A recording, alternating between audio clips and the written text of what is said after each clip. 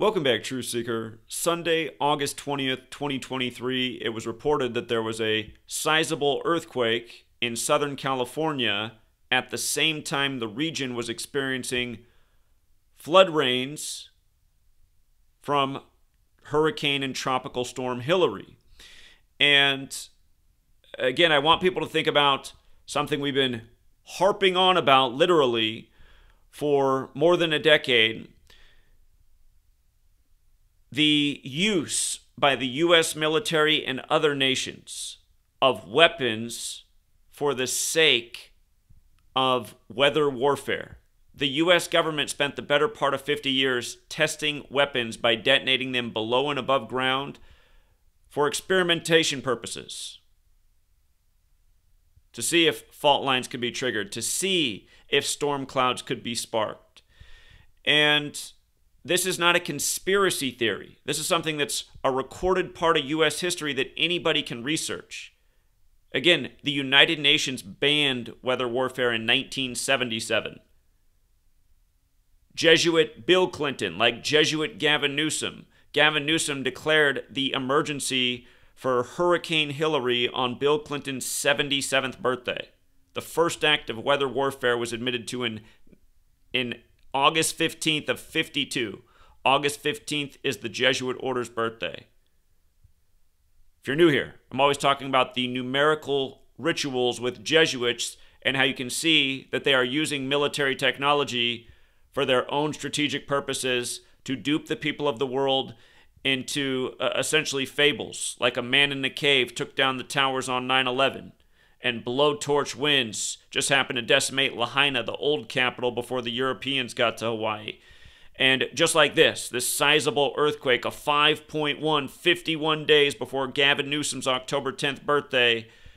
And again, the quakes right as the substantial rains start to fall. In recent years, we've seen the headlines, bomb cyclone. Look it up. How often do they refer to these storms now as bomb cyclones? How about nuclear storm? That's another phrase they've started using in recent times. Nuclear storm, bomb cyclone. Now we got a quake, like a bomb went off. As abnormal rains that only come every so often fall. And if you missed the other work we've done on Hurricane Hilary, you got to check it out. But here we are with the 5.1. Remember, 51 days before Gavin Newsom's birthday. The day before was 52 days before on Clinton's birthday when he declared the emergency. And again, hurricane and flood and earth and Enlil are all 52. If you don't know who Enlil is, Babylonian god of flooding, where the practice of Gematria, giving numerical values to words, comes from. But in this system, conspiracy equals 51, federal 51, Rome 51, Roman architecture in D.C., the Jesuit stronghold since longer than the feds have been there.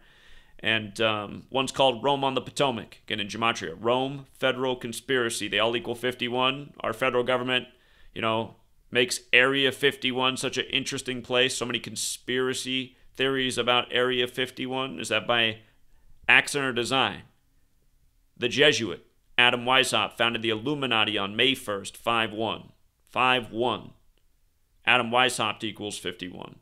Plans to infiltrate education, secret societies, specifically Freemasonry, and other things of influence.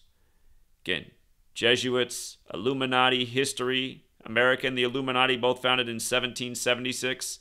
The Illuminati slightly before, which traces back to the Roman Catholic Church, which wanted to control the Europeans fleeing across the Atlantic to the New World with their New Testaments. But yeah, ground zero, you guys. Look up the history of that word. Look how they're using it in Maui right now. The governor's calling it ground zero.